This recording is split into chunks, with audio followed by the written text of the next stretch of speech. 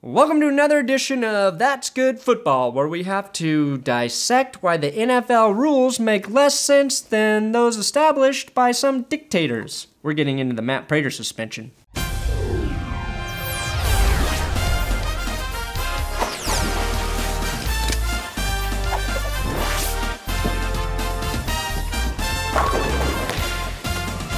In 2011, Matt Prater, the kicker for the Denver Broncos, was arrested for a hit-and-run DUI.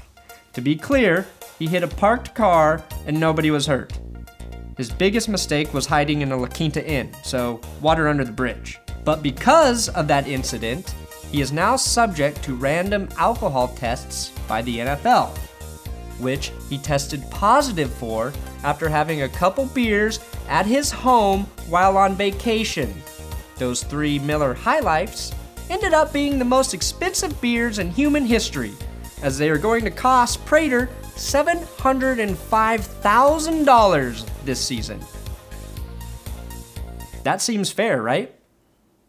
Prater drinks a couple legal beers in the privacy of his home, where he doesn't hurt anybody, and the NFL suspends him for 4 games, takes $705,000 of his money, and then pays it to Ray Rice during the 2 fewer games that he'll be suspended for publicly beating his fiancée. There are some real brilliant people making decisions at the top of the NFL. Their philosophy is to treat players who make minor mistakes like criminals, and to treat players who make criminal mistakes like minor offenders. You got it figured out, NFL. This is in addition to making the defensive rules so unfair that the NFL is now averaging 22 penalties per game. You're starting to make about as much sense as the US government, NFL. I don't even care that Prater is suspended. We'll be fine without him for 4 games. It's the reason he's suspended that doesn't make any goddamn sense to me. And according to Matt Prater's lawyer, Harvey Steinberg, he and Prater were grateful for the 4-game suspension, as the NFL originally wanted to suspend him for an entire year. A year for drinking a couple beers in his house. A league that is sponsored by Bud Light, Miller Lite, Coors Light, and God knows how many other beer companies wanted to suspend a player for a year for drinking a product that the NFL makes hundreds of millions of dollars from every year? Fuck you, NFL. Matt Prater made a stupid mistake 3 years ago when he got his DUI. So he had to enter the league's alcohol program. That's fair enough. I'm glad that there's a program there, especially for guys who need help with alcohol abuse. But Prater has been forced to be in the program for 3 years, and the NFL is dictating what legal substances he can put in his body in his spare time. Legal substances, not banned NFL substances, legal. You made a mistake, Mr. Prater, and for that, we don't want you to have any fun in your personal life for as long as you play in the NFL.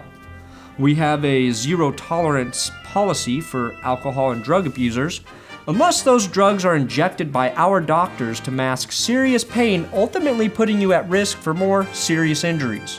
Also, feel free to take as many organ-harming painkillers as you'd like. And if you happen to be physically violent towards women, off of the field, we're mostly cool with that.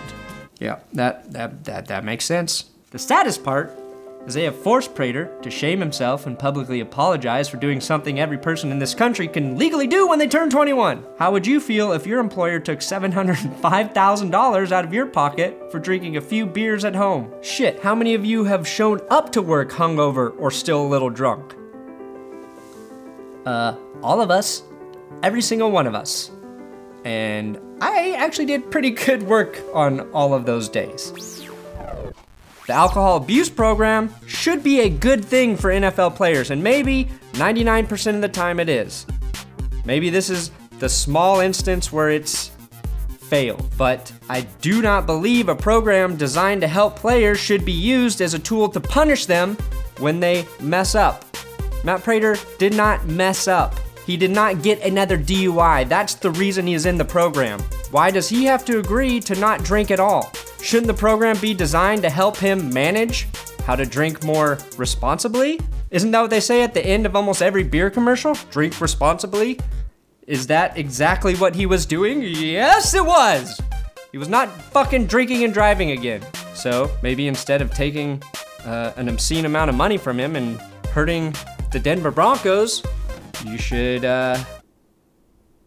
figure out a better solution on how to handle this situation. Maybe I'm defending an alcoholic, and maybe that's the wrong thing to do. But I feel like some of his personal freedoms are being violated in this situation. Now, we can bear partial responsibility for this whole debacle, because we all hold NFL players to higher standards than we hold ourselves to, thus allowing the NFL to do the same in the name of keeping dignity to their brand. But if I was going out every week and putting my body in jeopardy so the NFL could make billions of dollars every year, I would be furious if they told me I couldn't drink a beer in my goddamn house or smoke a legal joint to ease the pain of my broken down body, and in fact, encourage me to take more addicting and harmful painkillers to subdue the pain that goes along with playing in the NFL. There's nothing I can do except bitch about the bullshit I see in a sport I love. It doesn't help anything, but it makes me feel a little bit better. Thanks for watching That's Good Sports. Make sure to subscribe to my channel and to write your angry letters to Roger Goodell. You know, just make sure you use some big words so he thinks that you know what you're talking about. And let's change this game for the better. That's Good Sports. Change we can believe in. That's how you should end your letter.